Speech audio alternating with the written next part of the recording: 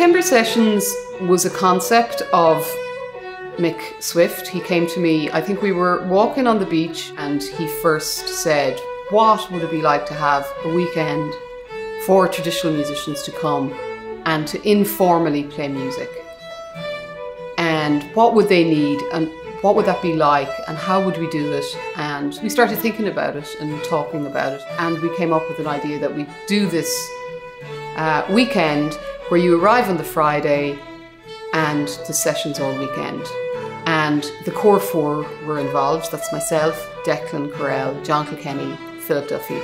And every year we were to invite 2 different guests. Every year they change. So that's how it started, and it evolved.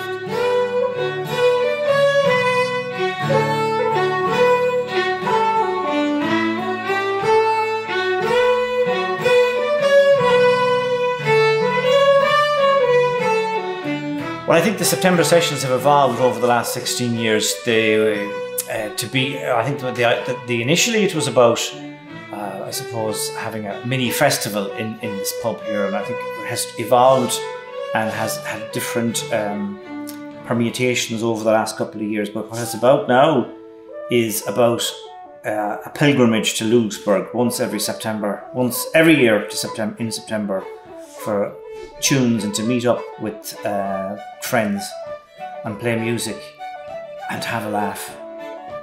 And so it's an important event in my diary every year, something I look forward to. So that's how it started, and it evolved as the years went by, and we tried different elements then to the weekends. Like, we've always had workshops or special events for children in the local hall. We've also have always had a children's session, and so that really brought in the whole kind of wider circle of people. So, like, you know, Declan Carell's kids have played music, and John Kilkenny's kids, and now we all have our own kind of little young brood who love the September Sessions, you know. And then they go to bed and we have the best fun.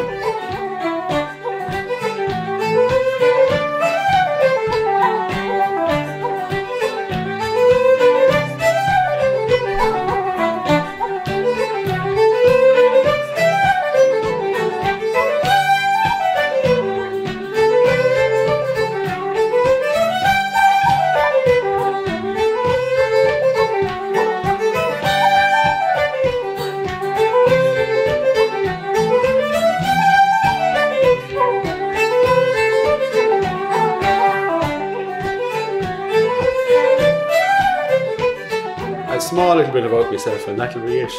Anyways, I suppose I grew up in a house where traditional music and dancing were appreciated. Dancing would have been the first thing that we took up as kids, and then into the music. It seemed to be a natural progression. My mother got talking to parents that were attending the dancing classes and heard about the music classes, and that's how I got into music. I suppose I'd been about 7 or 8 maybe at the time. From there, my first music teacher was Martin Donoghue, and he happened to be a neighbour of my father's in a place called Cloonrain in Ballantyne. So Martin is from Ballantyne, but he conducted classes in Castlebar.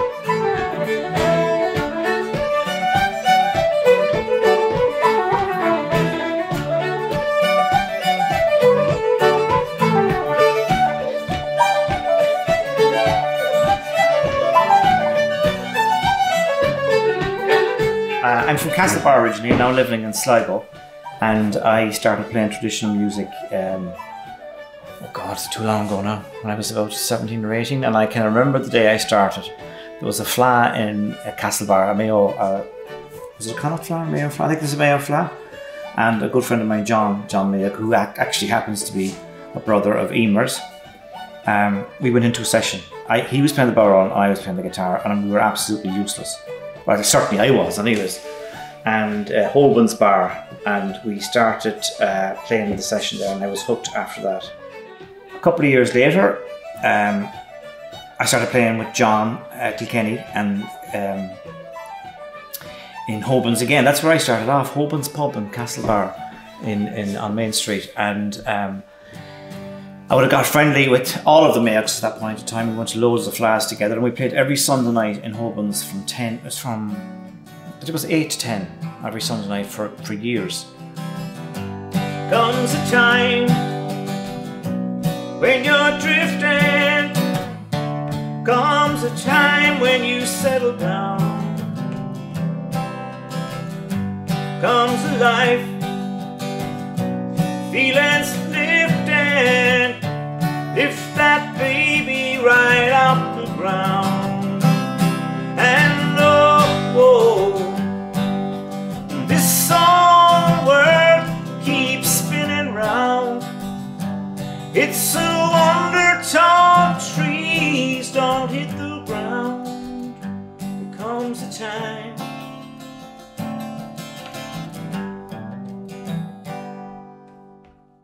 Philip Duffy. I met Philip. Then I moved to. I was living in England for it must be 7 or 8 years. I moved back to Ireland, back to Sligo, following a period in Dublin, and I was introduced to Philip in a pub in Kearney called Laura's, and I introduced Philip to John, and there you go. That's how we all met.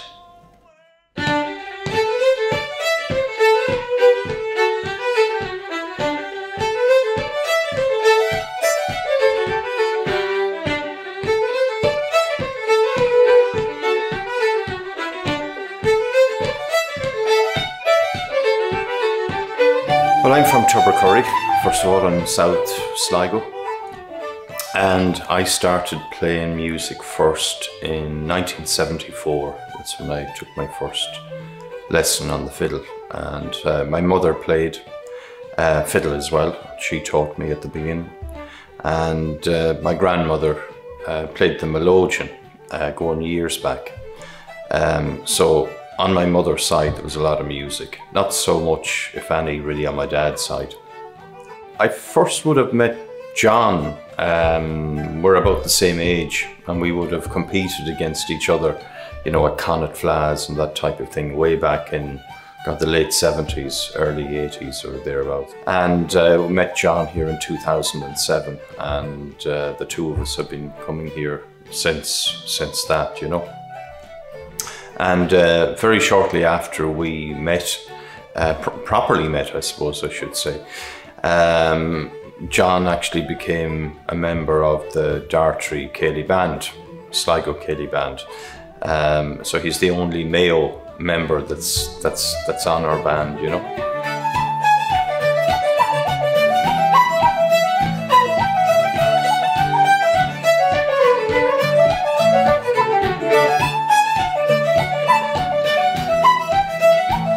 And of course I knew Philip Duffy from my competing days way back, and you'd open up the programme and you'd see Philip's name on the list, and you'd say to yourself, well, okay, time to pack your fiddle up, John, and go home. And Declan Crell was in my class as well in school, so, and Declan and the Mayocks and ourselves used to play together at, you know, different functions around the town for Coltus, and we always looked up to the Mayocks because well, we used to compete against them. And we used to enjoy that too much, but anyways, that's in the past, I suppose, you know. But Emer was very musical when she was growing up. I'm not that sure that actually that Emer even had a lesson. I'd say she probably picked it up herself at home from the others playing, but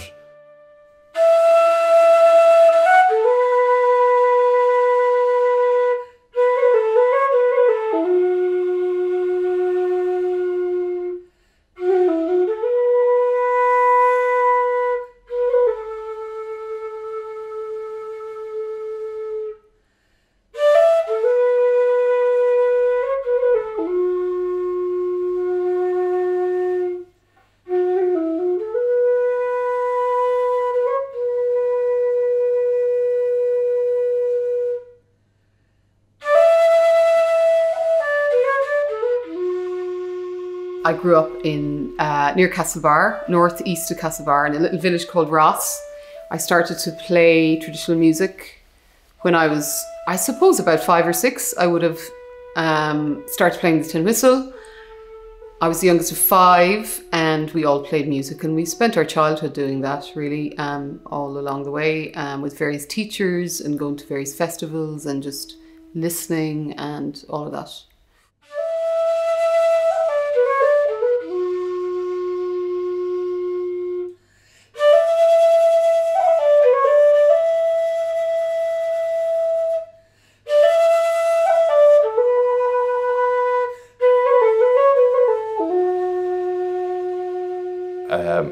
I'd often heard of Emer. She's a big name in the field of traditional music, but I didn't really meet her properly until I started coming to the September sessions here, which is about 16 years ago now, whatever, at this stage.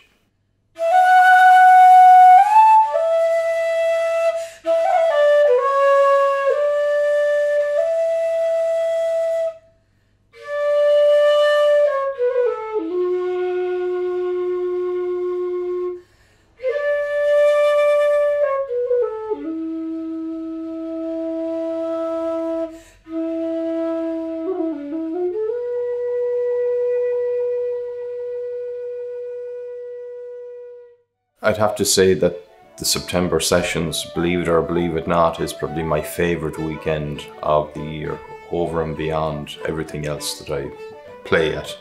It's just a major longing that I have, you know, once July is out, you know, the September sessions are around the corner. You know, there's just something very, I think, personal about the whole thing as well, you know, so it's very unique in that respect. It's been a fantastic opportunity, you know, to kind of meet, you know, some very big names really in the field of Irish traditional music, and get the opportunity not only to play with them, but to get to know them, you know, and, you know, to obviously meet them afterwards at various other flas and occasions. So, yeah, it's been great. In September sessions, it's almost like you have a chance really to, you know, to go to the well, empty the tank. And in actual fact, there's a kind of an unwritten rule here now. If you start to tune the second time, you nearly get a yellow card. And you nearly see the eyes lifting. And the minute you've played the first note and you're repeating it, you know you've overstepped. But in some cases, Philip might give out a red card now. He mightn't be as forgiving as others.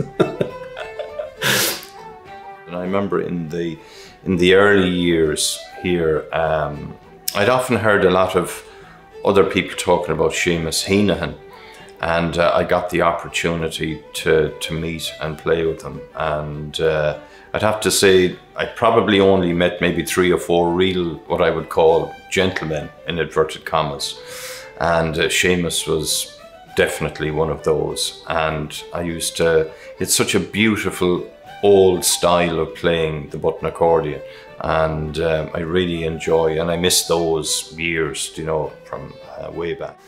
He used to play, I think at some other stage over the weekend, he used to play in, I think possibly in Duffy's or something, and I used to sneak down just to get an extra tune or whatever with him down there when I started coming here first.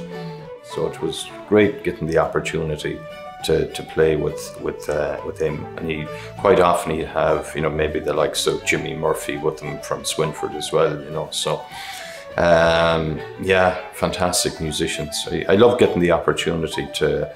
I'm sure I'm one of the old musicians probably now myself, but you know, back then it was a different story.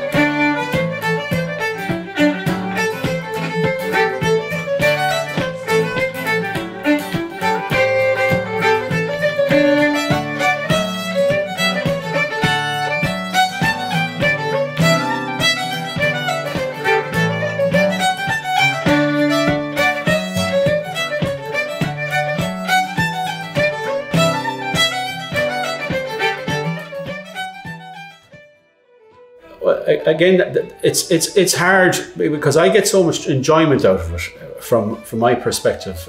But like what I would say is that it's intimate. It's very family orientated, and it's a great way to nurture music. And again, I'm telling you this from my own perspective. My own kids have been coming back here, and sometimes it's not about the tunes either. They're about meeting up and having a bit of fun, and the two go hand in hand. And the social aspect of it, and really, I suppose, we all recognise what that means now. Since say the lockdown. I can tell you the last date I played a tune in a pub was the 12th of March. I don't think I'll ever forget that date. I just think of it as the perfect combination between music, sharing of music, transmission of traditional music and repertoire and songs and tunes, and friendship rolled into it, and the essence of what that is, and family, and that kind of passing on things to the next generation. The weekend always goes so quickly, and it always finishes up, at least for myself and Declan, with the session, usually from about 3 o'clock to 6 o'clock. And I suppose there's always a kind of a sense of regret during that session, but it's always so enjoyable in that, a lot of the younger musicians, tend to join. I think they have their own separate session earlier on, and they then join us. And it's fantastic to just sit there.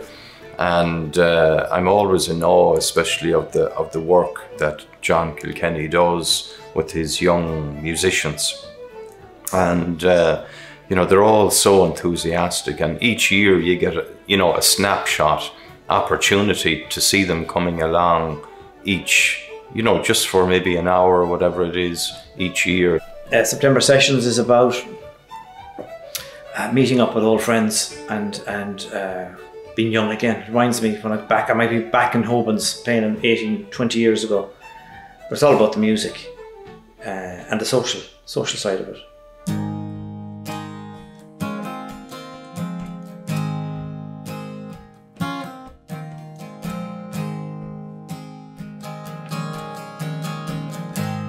There's just something about this hotel.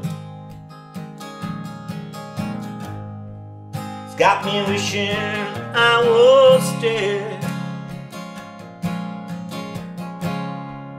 Gotta get out of New York City, boy. Find somewhere to lay my head. I was just kicking down the sidewalk. No one looks you in the eye. No one cares how you're doing. And no one cares if you live or die.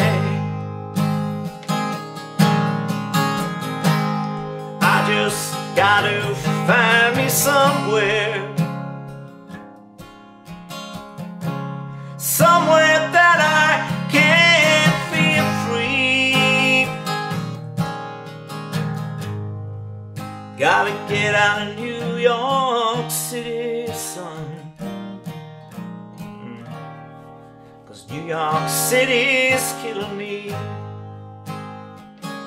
Well, I suppose you just have to look around you in terms of Louisburgh, where it's situated, and it's so scenic. And if the weather is anything like the weather we have had this weekend, it's a fantastic place. And the cottages where we've been staying for the last 16 years are unique as well. The pub, we've got to know all the guys behind the bar over the years, and been made feel very welcome. And we've had some great nights here, weekends. So I think Louisburgh is part of the package as well. I'm not sure would this model work in any other pub, in any other town. There's something about Louisburgh that makes it unique, as much as the concept of September Sessions.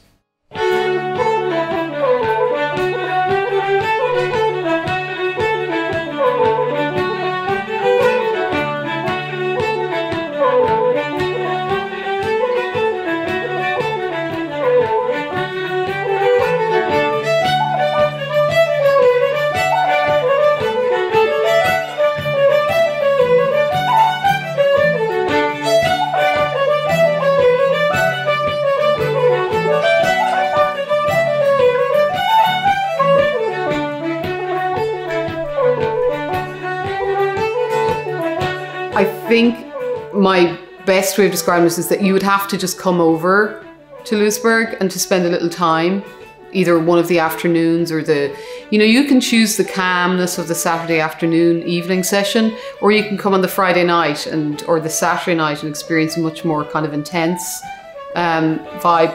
You're in a gorgeous town, in a beautiful part of the world, and you're in a lovely pub. I don't describe it because at this stage I don't want anybody to know about it. It's a well-kept secret. Yeah. And in some ways, if it was, I suppose one of the things, maybe when we started off, it was about making this a regular big event that would bring in musicians into the pub. But at this point in time, I actually think that would spoil it. Because now it's more than that. To me, it's a well-kept secret. And I think that's the way it should be. I think if it became too popular, it could be a victim of its own success. I think it has taken 16 years to find that out, to establish that.